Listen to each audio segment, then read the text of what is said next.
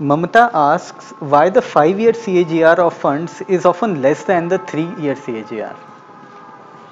Oh, that is purely by chance, because 3 years ago the market was very low, and 5 years ago the market was reasonably, relatively better. So when all the returns that we see, the dominant return that we see is basically trailing a return, which means as of now, when we are looking at 3-year return, which is comparing a price 3 years ago, the NAV 3 years ago and the change thereon.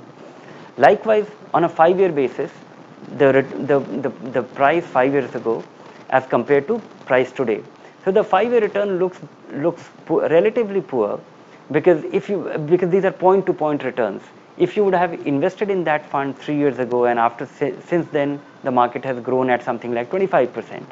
But if you would have invested 5 years ago, you have not got 25%.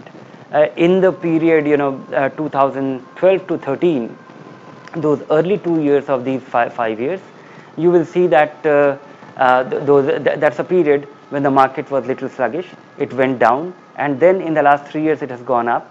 So those returns might look like 18-19%, but these returns will change every month, and as time passes by, over a long period of time, I find that these returns might look very different, but over a longer period of time, 10 years and more, those returns become far more stable, as they actually reflect, as they encompass full market cycle.